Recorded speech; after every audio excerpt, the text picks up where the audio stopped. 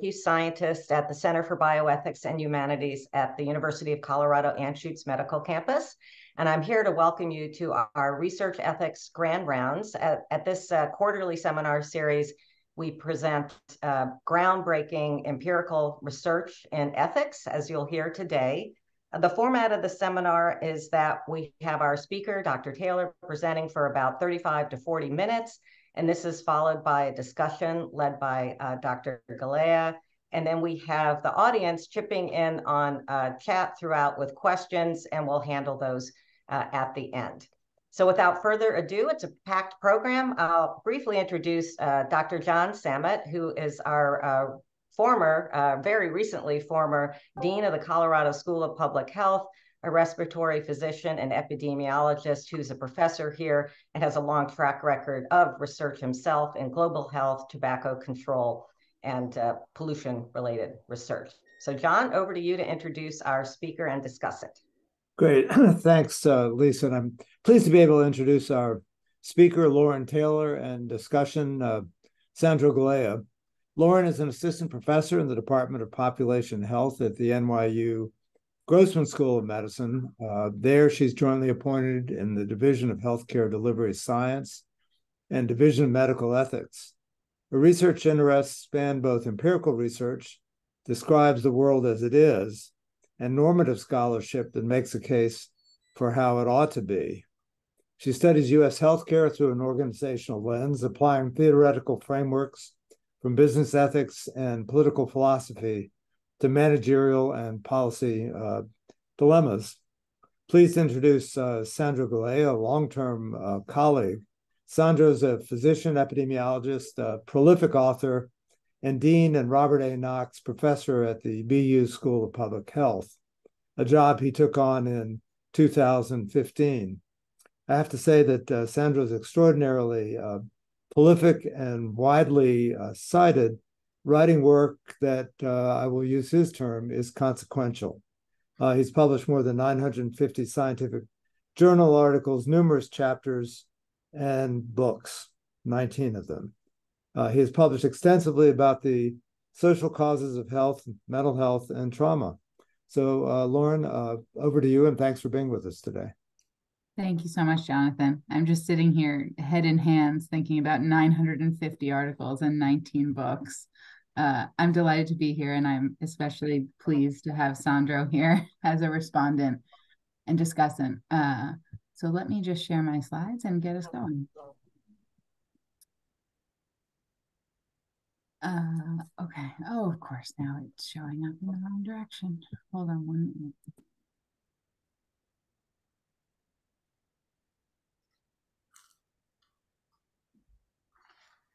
Okay.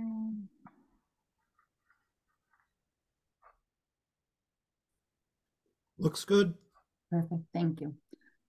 Okay, so I titled the talk today, 50 Years of Trust in Healthcare, Our Methods Have Deceived Us, and you will see why, but I'm going to give roughly an overview of what I see as the last 50 years of research on trust, owing to a Milbank Quarterly piece that I published in early 2023, just about 10 months ago.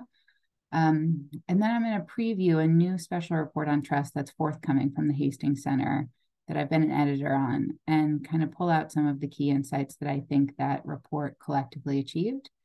And I'm going to end with what I'm calling a provocation. And you will see when we get there, it really is a provocation. It is not as fulsome as a new approach or a proposal, but there's something about this literature that just doesn't sit quite right with me. And it's related to the relationship between the theories we're pursuing and the methods we use. And part of the reason that I asked Sandro to be here today is because I see him, in addition to being prolific, as really a methodological omnivore. I think he has one of the most flexible and dynamic minds when it comes to matching methods to research interests and theories. And so I'm going to put out a provocation about how we might move forward on studying trust in healthcare. And I'm really hoping that he can not just respond, but hopefully shed some light on how we might implement this idea. Okay, so by way of framing, just situating us in kind of the waters that we swim in, there's a ton of discussion about trust right now.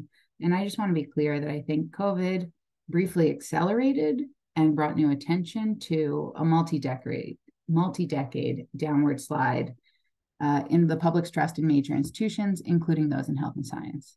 So when I say briefly accelerated, I just want to be kind of as empirical as I can about this. Americans' trust in the healthcare system has been on a downward slide since the late 1960s. Bob London recently published a fabulous piece on this in Didelius. All of the public polling is pretty consistent. This is not a new thing. It's not as if COVID broke something that had previously been firmly established and well-rooted. Rather, things were kind of on the downslide, and then COVID kind of maybe and briefly intensified the trend. I will say the downward slide in healthcare is not unique. It is in keeping with downward slides in trust in virtually all major institutions in the United States. Government, Congress, the presidency, churches, even nonprofits to some extent. We are not unique. But just to zero in on what effect the pandemic really had, this is a poll question from January 2021. Now, we could say we won't have updated data, but the poll question was, has the pandemic impacted your level of trust in the healthcare system? And what you see on the slide is that the modal responses, people say it didn't. 56% say my trust has remained more or less the same. For 11% of people, it actually increased their trust. And for 32% on the public side, 30% of actual healthcare providers, they say, yeah, my trust was kind of diminished. Note that the people who were most likely to say that their trust had decreased were those who had previously reported already some level of distrust, mistrust, lacking trust. And so, yes, for some portion of the public, the pandemic really shook trust in a negative way, but I wouldn't say that it was everyone. And again, I'm not sure necessarily how lasting that acceleration of the downward trend is going to be. We may look over time and say like, oh, there was a sharper slope to the downward trend for a couple of years, and then it maybe rebounded or it evened out. It's not quite clear. But clearly, COVID brought new attention to this phenomenon. You know, it had been happening empirically for many years, but the attention uptick has been quite pronounced. If you look at just kind of PubMed and you think about articles indexed with trust in the title, you can see here, again, it's not as if it only happened in 2020, 21, 22, but there's certainly a marked uptick around those years. You can see some of the numbers here at the bottom. And it's just become a splashy term. It's in the vernacular. You know, Ezra Klein wrote this piece back in 2022 about the COVID policy that really mattered wasn't a policy. And if you read the article, it's really his encountering this idea that, oh man, maybe the major misstep in managing the pandemic was not necessarily a strategic or a policy misstep, but it was rather something lacking in the substrate of civil society. So, I and colleagues set out in 2021, probably, in light of this increased attention to say like, okay, what do we really know about trust in health services, health policy? And this was a multi-year endeavor, but I'd like to share a little bit about what we found. We called it a synthetic review because our interest was not in trying to summarize everything that had been written. We just realized very early on that was going to be impossible. There were nearly 750 titles that we reviewed for this, and we're trying to organize and make some sense of. And we felt like the urgency was not to necessarily do a reductive reporting of what every single paper on trust had found, but rather try and drive towards some kind of insight about what we think we know in a kind of conceptual sense and what we think the kind of best practices would be to the extent that we could glean any. The Milbank Quarterly piece that you see on the left-hand side here is open access. So if you want to go check it out, please do. On the right, you'll see a couple of the key takeaways. So one of them is that in the health space, empirical research on trust has outpaced conceptual work. And that's not true in all disciplines. We've actually come across papers in business ethics and management where the opposite is true. And people who do reviews say the conceptual and theoretical work has far outpaced the empirical work. But in the health space, empiricism reigns for reasons that we could discuss, and the theoretical work has kind of been lagging. So we've got lots of studies that try and say, if patient X trusts Dr. Y more, What are the likely effects? Do they take more steps in a day? Are they more likely to refill prescriptions? Are they less likely to miss appointments, etc.? This brings me to the second point, which is that lots of the research that is quantitative and is testing some kind of hypothesis or trying to arrive at some kind of association, to say nothing of a causal relationship, treats trust as an input rather than an output. So again, the examples I just gave, we're saying, if trust is present or absent, does that make us more likely to see various kinds of outcomes that health services researchers might be interested in? Sometimes it's health outcomes, although rarely. Much more likely it's health behaviors like the prescription refill, the missed appointments. And sometimes it's kind of attitudinal, like, do people rate their satisfaction higher if they, on the front side, say that they trust a clinical team member or a provider? But there's very little work actually out there quantitatively that says, let's treat trust as an output or an outcome of interest. What kinds of things do we need to see or do? What would be the demographic characteristics or behavioral characteristics that actually produce trust or are associated with trust when we take trust to be an outcome? And that's sort of a bummer for us as people who are often approached saying, Lauren, I'm really keen to build more trust in our federally qualified health center or in our hospital or in our clinical team. Can you tell us how to do it? There's not a lot of evidence for me to point to and say, of course, here are the 7, 10, 25 papers that really give you kind of playbook style implications, or even strong empirical evidence just descriptively about what it is creates trusting relationships or creates trust in a population.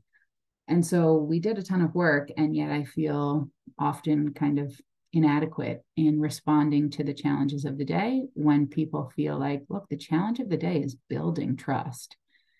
I don't have great things to tell you about necessarily how to do that from an empirical perspective. The last thing I'll say about this 750 paper foray into the trust literature was that it can be really difficult, despite all of the effort that has been put into studying trust in health and all of the ink that has been spilled on this topic, to synthesize, as we charged ourselves with doing, across papers and across authors, because there's often conceptual disagreement about what trust is. You'll have one subsection that says trust is really about behavior. We know that someone trusts someone only when we see the revelation of personal information. Others will say, no, trust is an attitude. Others will say, no, trust is a belief. Others will say, no, trust is confidence. And so, you start with what seems like a big number of papers and a decent number even of empirical papers from which to glean insight. And then you start to track down, like, okay, how should we compare findings in subset A with findings in subset B? And you realize, it's not at all clear that these are actually measuring the same thing. And therefore, trying to aggregate or do any kind of meta-analysis to take advantage of the size of this literature can be very, very difficult. I really set the paper up, and we wrote the paper to be in part a reference guide. So the first half of this paper is organized around these kind of sub-literatures related to the level of analysis and the direction of trust. So the front half of the paper, and it's a long paper, goes through sub-literature 1, 2, 3, 4, 5, as you see on the screen, and devotes, 7 to 10 paragraphs or so to each of these relationships. So first we tackled patient trust in clinician, and we tried to answer, what do we think we know more or less for sure? What do we think the open questions are? And what do we think the methodological challenges or opportunities are to move this literature forward? And then we took down, as you'll see on the slide, clinician trust in patient. So that's the same relationship, but kind of trust flowing in the opposite direction. We did clinician trust in other clinicians. We did patient or clinician trust in the organization, where the organization was really a specific hospital or a specific FQHC or a health system. And then the last kind of subliterature is about trust in the healthcare system, harkening back to one of the slides I showed you earlier. And a lot of Bob London's work, frankly, dominates that area. This is one of the key matrices or graphics that come out of the synthetic review. What you see here is those 5 levels of analysis that I just described as the rows. And the types of papers are kind of oriented on the columns. Dark green means there's a lot of activity. Light green means there's less activity. Note that this is not a graphic showing you the value or like how much do we think we really know that is actionable intelligence.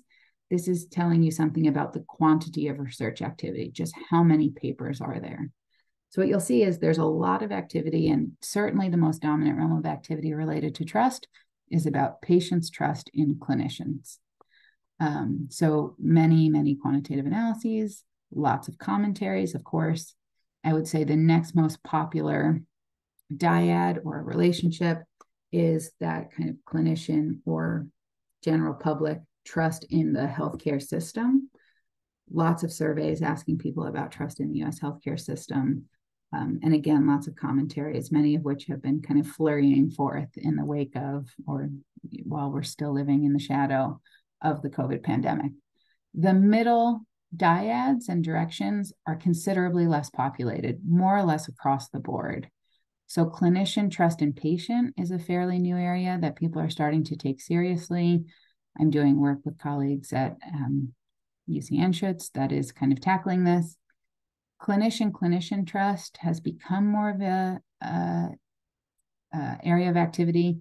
A lot of work in academic medicine and other journals like that, specifically actually related to learners, residents, medical students, trying to think about how other clinical team members should place trust in them or not place trust in them.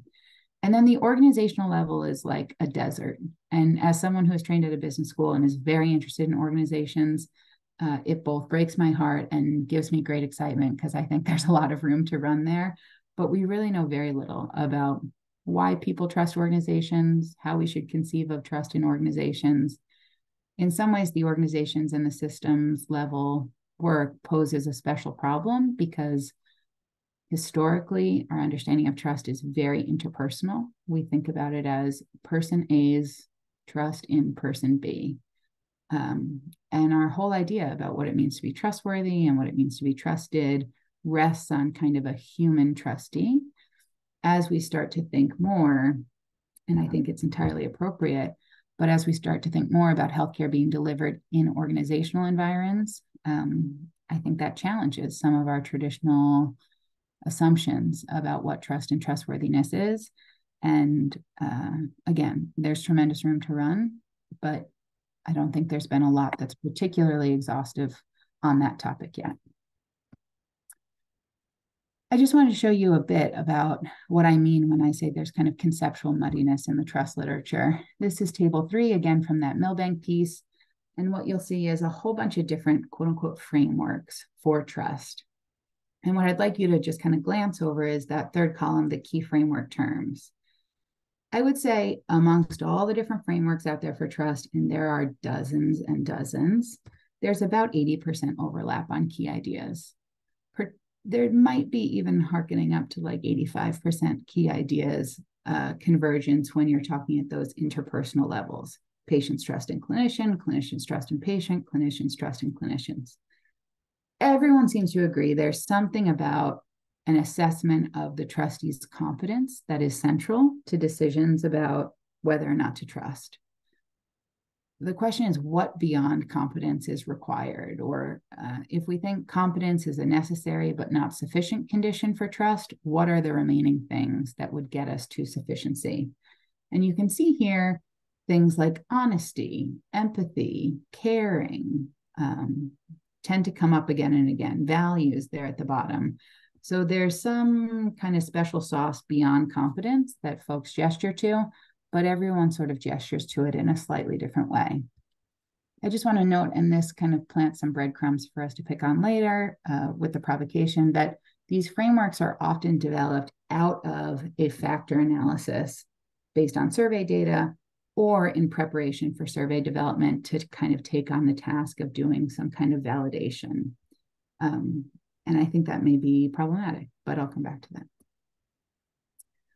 that. So given this kind of conceptual muddiness, one of the major things we ended the Milbank paper with was saying like, look, this kind of theory development or conceptual muddiness is a major rate limiting factor for our ability as authors, but kind of our in the more biblical sense, our ability to make sense of this literature. And we said, look, there's a couple strategic imperatives that we need to take on, and you'll see some of them here.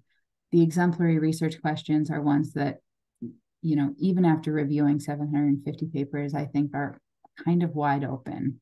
And so that gives you a sense of why I both love this topic and I find it intensely frustrating, because sometimes it can feel incredibly circular. Like the more you know, the more you ask yourself, what, if anything, do I really know? So this diagnosis of the current literature, the diagnosis that we offered in the Milbank Quarterly piece about the conceptual confusion that remains, is really what spurred the development of this new Hastings Center special report. This is a special report that is forthcoming. It should be out in the next 7 to 10 days. On the left, you'll see the cover that they kindly lent me for the purposes of this talk. We titled it A Time to Rebuild, Essays on Trust in Healthcare and Science. And on the right-hand side, you'll see the kind of opening essay that I led. The charge for that essay was not so much to do my own or our own novel thinking as it was to kind of, again, synthesize and find some commonalities across the other essays. There were many other essays. I was delighted. I was an editor on this volume, and we wound up with 15 essays. Again, you don't need to read these in any detail, but if you want to take a screenshot or you want to follow up with me after, they're excellent, and they really range in method and emphasis. There are essays across the levels of analyses. There's essays about trust in individual healthcare providers, trust in the healthcare system, trust in quote-unquote science writ large. And there's a range of methodological approaches in the essays themselves. Some are empirical quantitative, some are empirical qualitative, and I would say probably 60% of them are conceptual or normative in flavor, which has historically been a sweet spot for the Hastings Center. But I will be candid again and tell you, it was difficult, especially when being charged with writing this introductory piece, to synthesize or do the crosswalking between these different levels of analysis and authors. So I will share, this was reviewer one's comment, or one of the reviewer's comments. There were many, and many were quite positive, but this one cut deep. This collection is a bit of a shaggy dog in that the articles are very diverse, and I cannot even tell if they're using the same definitions of trust and trustworthiness. It makes it really hard to know what to do with the articles as a series or how a reader would use them. So here I am, a junior editor, first time doing like a special report or a special issue, and I just thought, ooh. And it was one of those critiques that really cuts deep because you know there's a kernel of truth to it. It's not like this person was way off base and you wonder what the heck were they reading. They read the articles just like I did, and they were, you know, probably right. So let me tell you, we went back to the introduction on the heels of that initial review and really tried to think hard about what could be gleaned and what could be, you know, I hesitate to say generalized, but really taken from these articles. We also pushed that kind of feedback back out to the individual essay writers and said, you know, we'd really like you to be more precise and in some ways prescriptive about how you're defining these terms, and do some crosstalk amongst yourselves if you can. So I think that reviewer considerably strengthened the set. Let me tell you what I think maybe just 3 insights were that wound up coming into this introduction on the heels of that feedback. The first is to say trustworthiness, which I think is an easier concept than trust, should be defined as the quality of being deserving of trust. And I think this often just kind of gets overlooked or overlooked, because people will sort of sloppily assume that trustworthiness is the characteristic of being trusted. But what I want to say is trustworthiness is an inherently normative concept. There's no escaping it, I think. And the value of distinguishing trustworthiness as the characteristic of being worthy of trust, and trust as this more descriptive, someone is either willing to be vulnerable in the face of exploitation or not, is that you can really think about various combinations of these terms. So you can think about people trusting trustworthy actors, and you might say, there's no problem there. It's not something that deserves a lot of our scholarly or policy attention because that's good alignment. People are extending themselves, being willing to put themselves in vulnerable situations with trustworthy people. On the other hand, you could think about people not trusting untrustworthy actors, and that too is a fairly good state of affairs. I don't think we want people recklessly extending trust to untrustworthy actors. The challenge are that when people do not trust trustworthy actors, that's bottom left quadrant, or people do trust untrustworthy actors. And I would say the bottom left has occupied a lot of kind of public attention, at least in certain spheres of the media and I would say academia, on the heels of the pandemic, because there was a lot of concern that, like, look, this was a trustworthy vaccine. Tony Fauci's a trustworthy guy. And yet people are seemingly not willing to extend any kind of trust or vulnerability towards those actors. And so a lot of the emphasis on understanding trust and addressing trust has been implicitly motivated by a desire to raise the level of trust in actors or trustees that we assume are patently trustworthy. The less popular trust problem to focus on, but one that I think is no less deserving of our trust, is when people trust untrustworthy actors.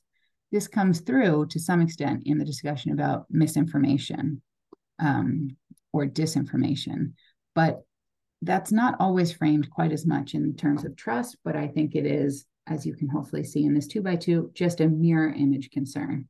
One is people trusting untrustworthy actors, and the other is people not trusting trustworthy actors. But only if we're precise in how we think about the definition of trustworthiness and that normative idea of them being deserving or undeserving of trust, can we kind of see these as two separate and distinct, quote unquote, trust problems. The second insight is that actors that try to build trust without being trustworthy pose an ethical problem. And this was something that I thought was just, again, sort of a sweet spot for a Hastings Center report special issue. Jonathan Marks, who's a philosopher and bioethicist at Penn State, really nails this, I think, most clearly in his essay. And I think this jives with many of our intuitions, but he lays it out quite beautifully, and it's echoed in some of the other essays.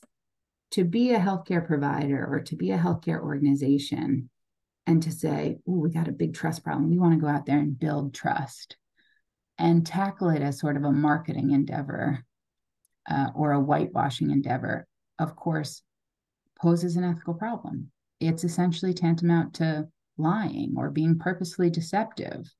And so several of the essays really put the charge to particularly healthcare organizations and health systems to do internal work of evaluating their own trustworthiness before they embark on an effort to win the trust of, let's say, sexual or gender minority populations or Black and Brown populations, which tend to be two of the populations where people really recognize there's a trust alignment problem most frequently. The third insight is that trust is just unavoidably reciprocal or mutual within a relationship. I trust you the more I think that you trust me. And this came through particularly clearly in some of the analyses, the empirical analyses by Rachel Grob and colleagues, and also the one by Tom Lee and colleagues out of Press Ganey, which use some really interesting machine learning techniques to analyze the huge patient data set of kind of comments on the backside of care. So if I trust you, if I'm more likely to trust you because I think you trust me, and presumably that also goes the same for the other party in a given relationship, this is just a thorn in the side of researchers and practitioners because it makes it like virtually impossible to disentangle my feelings, my state of mind from your feelings and your state of mind. So let me launch from there into this kind of provocation. I think at least part of the persistent conceptual confusion that I've tried to describe in brief here may be attributable to an inappropriate reliance on specific scientific methods to study trust. these methods that I'll say more about in a moment produce data that really lead to a very person-centered concept of trust. But trust might more appropriately be understood as a characteristic of a relationship. And so if we were to make this conceptual commitment, the provocation I'm putting to you here is, what kinds of methods and data might we alternatively produce? So this is the whole rest of the talk on one slide, and I'll just unpack it for maybe 5 minutes. This is a graphic from Clay Alderfer's paper back in 1982, I think, in Administrative Science Quarterly, where he's kind of depicting something that will be familiar to most people who have taken a philosophy of science class, or even an intensive and kind of epistemically inclined research methods class.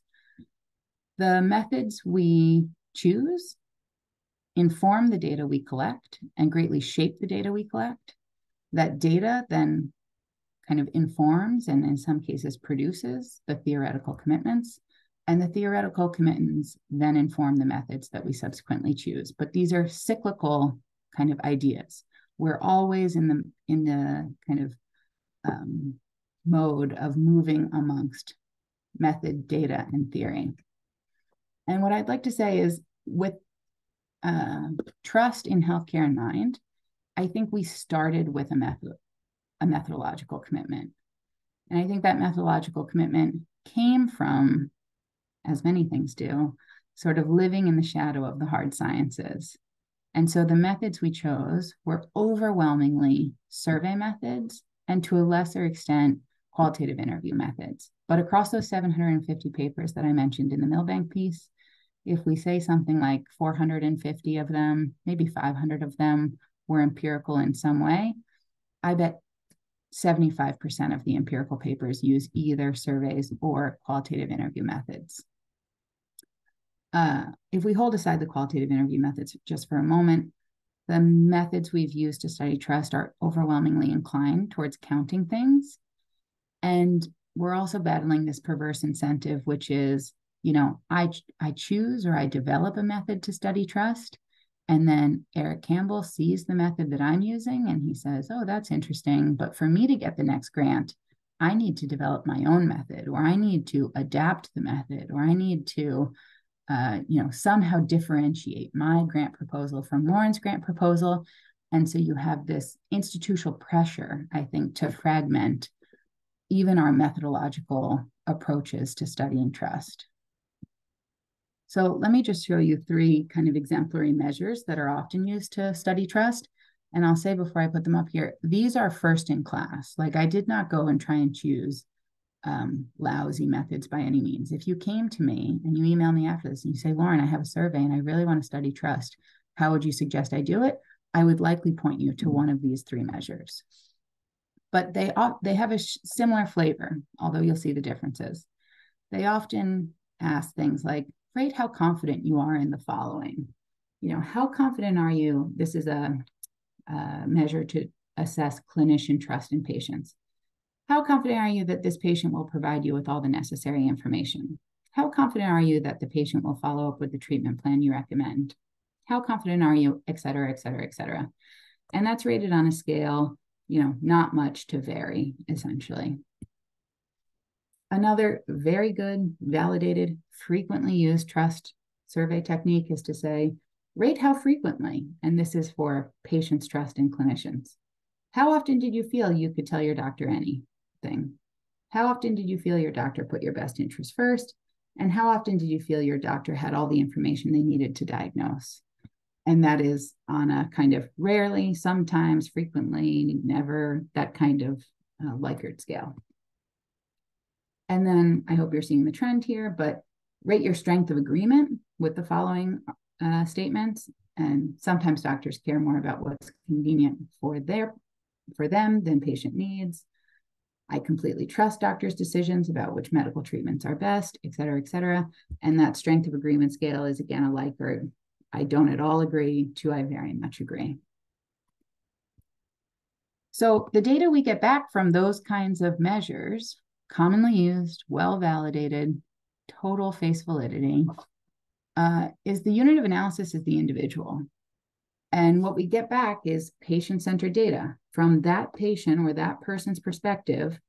this is what the trust numbers look like.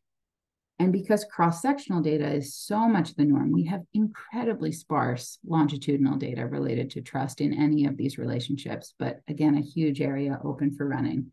So it's cross-sectional, person-centered, and individuals are the unit of analysis. The result is we have kind of derived theories, or to the extent that we have theories or concepts, they're, amalgamations of that kind of data. And so our concepts of trust, I think, are somewhat anemic in health services, health policy, bioethics. Our theories on trust really come from a fairly limited perspective. They're, again, muddied by this crosstalk. One person says, oh, trust is a belief. Another says, trust is an attitude. Another says, trust is a behavior. Another says, trust is confidence. And in some ways, like, the theories that we wind up with are sort of poorly aligned with our intuition. If you read it, I think you would read the literature and say, like, but isn't trust so much more than what we've been able to measure there? So kind of in sum here, I think we've tried to build a theory of trust inductively, which there's nothing wrong with that. But to do inductive work, you really have to be confident that the premises are true. And if the premises are faulty, then inductive reasoning really can let you down. It's sort of a version of this problem that we've got lots of people maybe looking at trust. I think they all might be closer to each other than in this picture per se, but they're all getting slightly different pictures and announcing that they have arrived at a concept that probably doesn't fully, at least, represent the underlying phenomenon.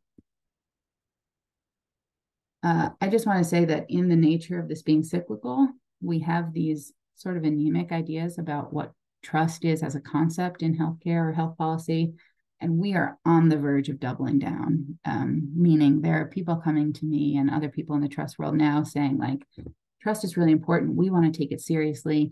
We want to put this in HCAHPS or other kinds of big standardized surveys, which is a major commitment and in many ways very exciting. But they'll then say, like, is there a single item measure? Can we get to the single item measure? That is the holy grail. And I think that is in some ways like, this phenomenon that I've been describing taken to its natural, I don't know about endpoint, but like highest demonstration. So the provocation is just like, what if we started with a theoretical commitment rather than continuing to try and build inductively to a concept or a theory about trust that is coherent? And I just love this. J.B. Conant was the president of Harvard back in the 50s. He was trained as a chemist, so very bench science, wet lab. And yet he said, the history of science demonstrates beyond a doubt that really revolutionary and significant advances come not from empiricism, but from new theories. And so I just wanted to kind of posit, what if we, rather than centering ourselves on the methods and proceeding from there, tried to take a pause and say, well, what would happen if we started with a theoretical commitment? And the theoretical commitment that I would just put on the table for consideration, and that's really all I'm doing here, I can't go much beyond that today, is like, what if we treated trust as a characteristic of a relationship rather than something person-centered, an attitude or a behavior or a belief? And then we tried to proceed deductively from there rather than continuing in this inductive loop. I just want to be totally transparent that I have no idea where this is going to lead us methodologically. And in some ways, I feel like I too am kind of trapped in a cage of my own making, having been so deep in this literature. It's often hard for me. It is hard for me. I was sitting there this morning giving my little one a bottle in the rocker, and I was saying, like, what would a really bold methodological approach be if we were to take trust seriously as an attribute of a relationship? And I have like scattershot ideas, but it's not as if the moonshot is really crystallized. That's why I'm hoping Sandro will solve this problem for us. So I will leave you with that provocation and turn it over to Sandro for some, hopefully, reactions and answers. Thanks very much. Thank you, Lauren. Can you hear me okay? Yeah, I can. Really good to see you. Thank you for inviting me. It's really a privilege to be here. I both learned from you and I was jotting down notes madly, mostly in agreement, some not. So let me just offer just a couple of comments and then lead with a question. So First of all, I thought it was a super interesting presentation. Really made me think about things in a structured way in which I have not before. So thank you for that. As you were speaking, and as I'm looking at the arc of your talk, you talked about growing interest in trust. You showed us what the literature is that's available on trust, and then you showed us this really cool 2x2 table on insight number 1 about trustworthy, untrustworthy, and then you led to your provocation, which is that we need more theory. That was largely the arc of your talk. And as you were doing that, I sort of felt I had to go back and ask myself, so what is trust to begin with? And when I went back to what is trust to begin with, you alluded to this, although I don't think you explicitly sort of underscored it, right? Trust is the belief in the reliability, truth of someone or something, right? Someone or something. And when I look at that definition, I think that definition has 2 components. One is the belief in, and the other one is the reliability, truth of the someone or something. And I actually think those 2 components are quite different and have different drivers. So although you spoke about trust, and over and over again, you talked about trust, that's fine. That was the theme of your talk. As the more you were talking, the more I couldn't help but see or talk through the lens of, you actually talk about 2 different things.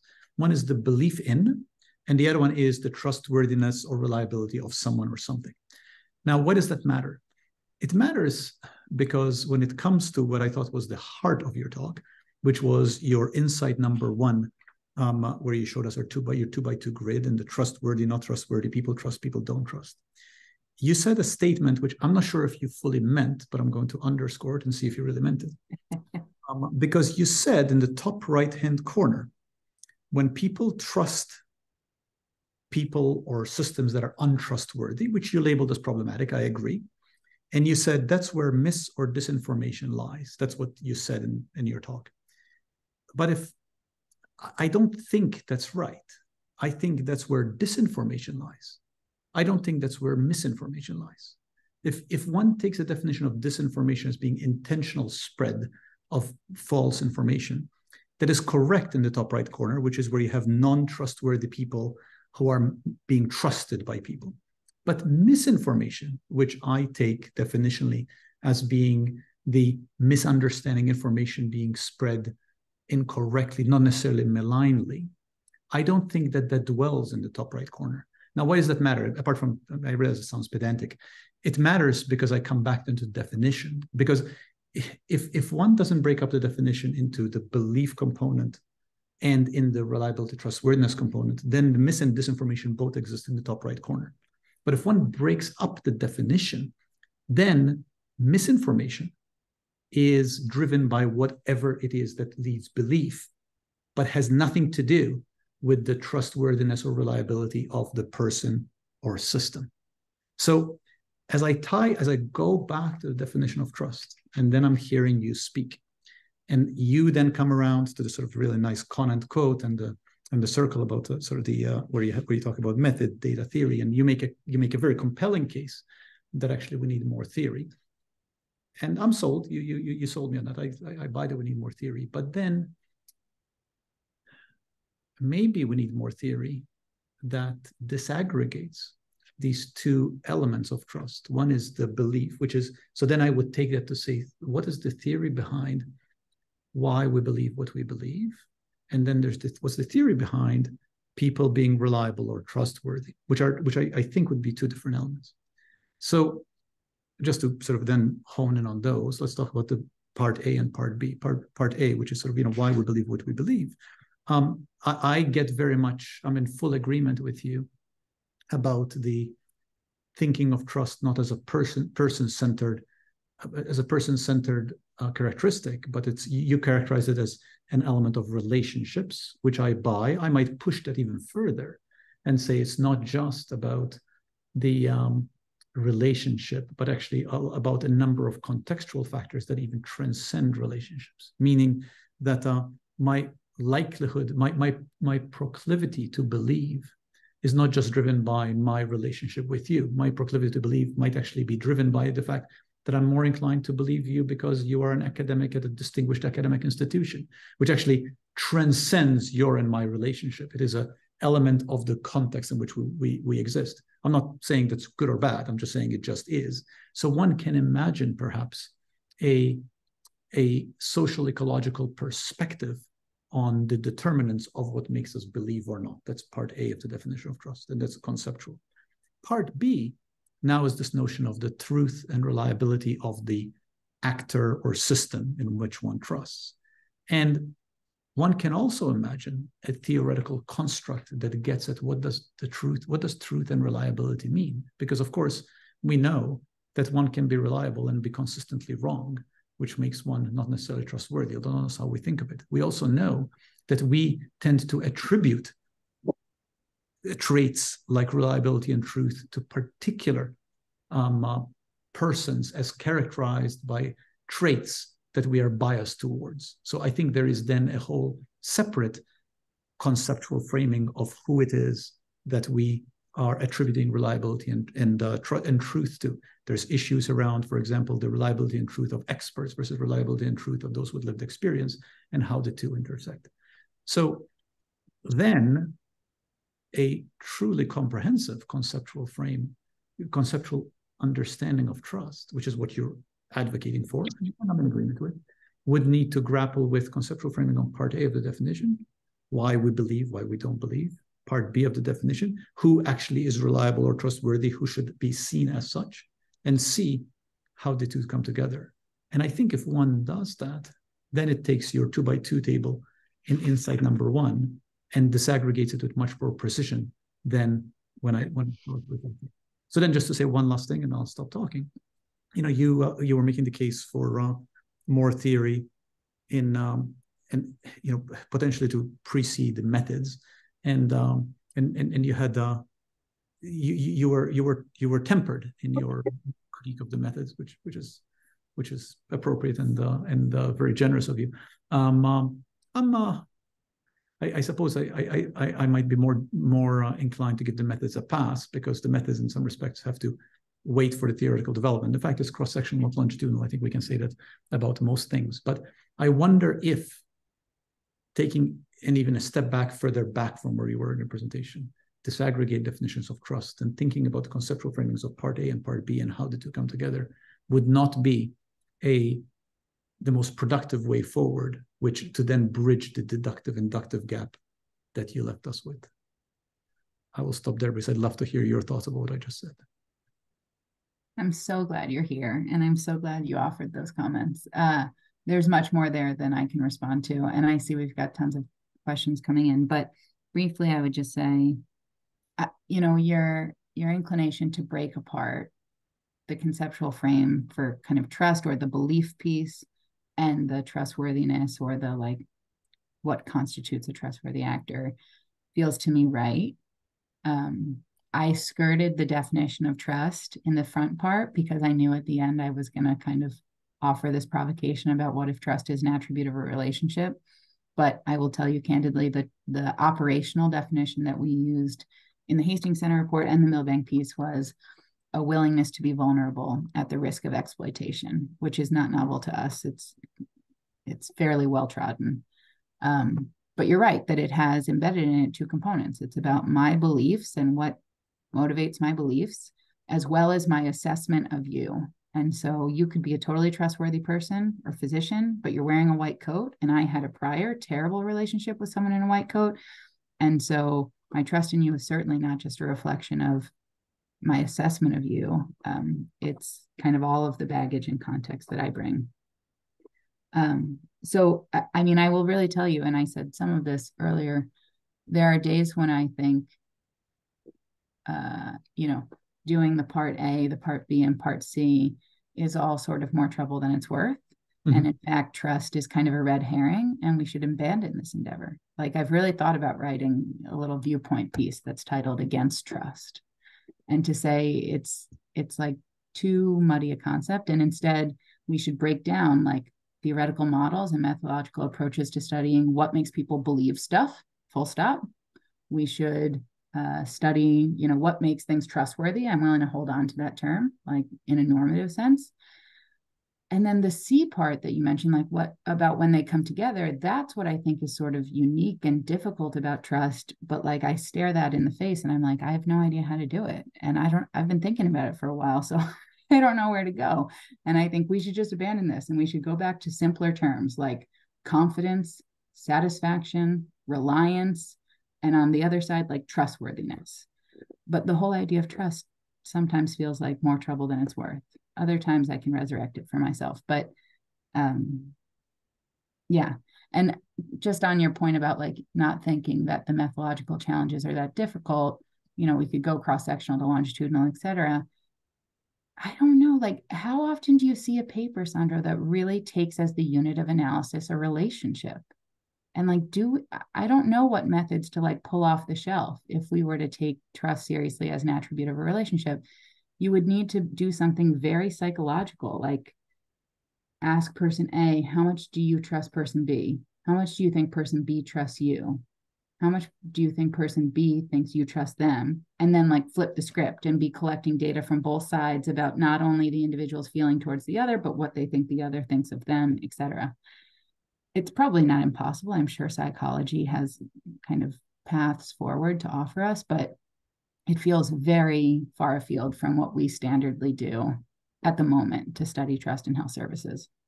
Well, let me just offer a reaction to that, and then I'll take a couple of questions as I'm seeing them in the chat, which actually some of which reflect some of this conversation we're having.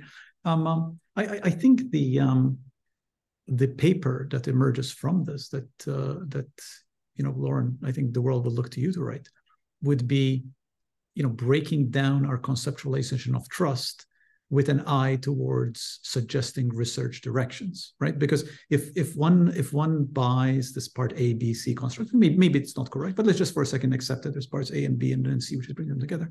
I can see how you could guide me as an empirical researcher to say, well, to get at A, here are the key questions, to B, here are the key questions, and C, here are the key questions, and the different levels in which they have to be measured. I mean, there are obviously papers that quantify relationships and diets and things like that. There are papers that look at context. And I guess I've learned over time that when one clearly elucidates the theoretical constructs that we think drive something, let's say health, methods follow. I mean, the perfect example of this, of course, is over the past 25 years, the flourishing of methodological approaches to assess how neighborhood level characteristics affect health, for example. I mean, the earliest papers in the late 80s around neighborhood characteristics that affect health, I mean, they were broadly conceptual, and they had methods which would never get published today. That's okay. I mean, that went all the way through the 90s.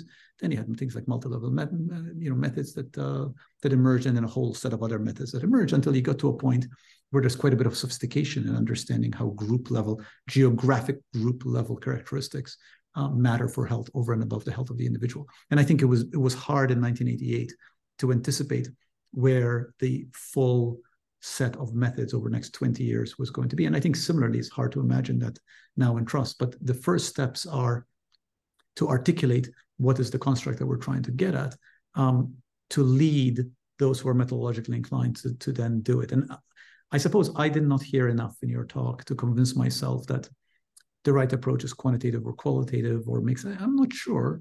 I'm also not sure that we need to determine that today. I actually feel like we need to first articulate what the constructs are we're trying to measure and the questions that could go towards those. Awesome. So let me pull a couple of questions from the chat. Is that okay? I see from Mel Anderson, which I think actually gets a little bit at this. Is it important in your mind to consider trusting relationships as inherently contextual, right? Which I think is part of what we're getting at, particularly willingness to be vulnerable in proportional to potential harms. I think this reflects a little bit what we're saying, that if one takes part A of the definition, right, the belief part, it definitionally has to be contextual. I think your example of the white coat is perfect. So I don't know if you want to add to that. Yeah, I mean, just to say that, and this is where, you've got part A, part B, and part C. It's tough to totally assess my beliefs independent of questions about the context and what you're asking me to believe in. Like you can ask people, and General Social Survey, World Value Survey does ask people, in general, something like, would you say that you need to be very careful who you trust, or people can mostly be trusted, or you need to be very careful who you trust? And that's considered like the stock question about people's individual proclivity to trust or not trust. But then, the context point is well taken. I might trust Sandro to be my internal medicine doctor, and I might not trust him to change the muffler in my car. And so both the task and the context in which I meet him greatly influence my trust. Similarly, the idea of trying to take trust as an attribute of a relationship is somewhat trying to address that, because it takes a lot of the quote unquote context and makes it a group level identity. So I might trust Sandro more because he's a male if I've had prior engagements with males that are positive, and I might trust him less because he carries that group identity if I've had historical experience that's not positive. And to think about trust as an attribute of a relationship basically tries to take that context, which is often just kind of depicted as a dotted line around an otherwise fairly interpersonal model. And then it's like, oh, just kind of kitchen sink it. Just put a dotted line around the whole thing and call it context, and internalize it to say we can think about those contextual factors as part of the trustor or trustees' group identities and the concordance or lack thereof between them.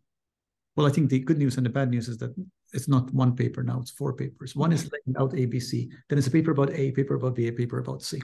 And I look forward to reading all 4. And just to be clear, one should never trust me with changing the muffler on anybody's car. Megan Robbins introduces another element, which actually we haven't discussed, and I didn't hear you mention in your presentation, which is the element of time. I actually think it's a really important point about time frame. Like, you know, when we talk about these things, perhaps just due to limitation of our language, there's always an assumption that we're talking about X and Y being temporally linked. Well, in fact, we know, of course, that X and Y sometimes are separated by months, years, and decades. Any comments on that, Lauren? Only to say that one of the things we pulled out in the Milbank case was the need for longitudinal assessments here, because we have no idea how trust moves over time. In all the papers we reviewed, I think there might have been 2 or 3 papers that took repeated assessments of trust at different points in time. So amen to the fact that this is an oversight in the literature. I would love to do this work. It's just incredibly work intensive and it's expensive. You know, like, to me, it's calling out for a longitudinal cohort study where you're repeatedly talking and measuring trust in various system, provider, et cetera. And that's not a like $50,000 foundation grant. That's a $500,000 NIH grant. I'm aware of the time. I think we will have time for one more question. I apologize to people whose questions I didn't get to, because I want to then turn it over to Professor Bero again. I'll take just this one from Alyssa Newman, who I think alights on this issue, which actually you just hinted at, Lauren, which is you say, you know, you may trust me as a man because you've had positive experience with men, or you may not trust me as a man because you've had negative experience with men. And, you know, there's literature in this, particularly, of course, about minority groups and different identity groups. Your insights on how one breaks that. I really think it's a really interestingly framed. I mean, how does one break these cycles, these belief cycles that may be fixed to particular reductionist, simplistic identities that get in the way of really realizing the potential of the A and the B together to become C? Yeah, I'm just seeing this comment in the chat as well. I will say another reason that I'm inclined towards trying to provoke us to think about trust as an attribute of a relationship is out of a concern that the mistrust literature, particularly focused on racial minorities, has a sensibility that wants to internalize mistrust to certain communities. Oh, Black people are mistrustful. No, they're not. Oh, gender minorities are mistrustful. And it gets to a certain like essentializing or very reductive conception, rather than saying that certain kinds of patients are mistrustful of certain kinds of systems that both come with history and come with identities that are potentially really poorly aligned, you know. So how do we fix it? I don't know. One very pragmatic strategy is, I think there's 2 ways to build trust. One is for the trustee to actually do some genuine reform of themselves to become more trustworthy, and then to communicate that clearly. That takes time, and it's very difficult to communicate from a place of historical mistrust, so it's tough. The second strategy that you see a lot is people who are not trusted, or institutions that are not trusted, tend to try and borrow trust from actors that are trusted. So this is the kind of community health worker approach. I, as Mass General Brigham, don't have a reputation in Jamaica Plain that's awesome. So I create a community of community health workers who are going to go out. They will be trusted ambassadors. And essentially, I, as an institution, get to borrow some of the trust that they have historically had with the community. So I think the two strategies are kind of build and borrow. The borrow is probably faster, but the build is probably the longer term institutional fix. Lauren, it's really a delight hearing you present and an honor to have this exchange. Thank you for inviting me. Professor Bero, over to you. Great. Thank you, Lauren, for a very stimulating talk. And I can see from the chat that there's a lot of people who may be following up with you after the seminar. And I'm one of them, because I want to talk about our work on trustworthy studies. But thank you very much. And I also saw from the chat that people think you not only have ideas for at least 4 papers, but 5 grants. So you're going to be very, very busy over the next few years. And Sandro, thank you very, very much for that stimulating discussion and great audience participation. And we look forward to seeing you in a couple months at our next seminar. Thank you very much. Take care, everybody. Bye-bye.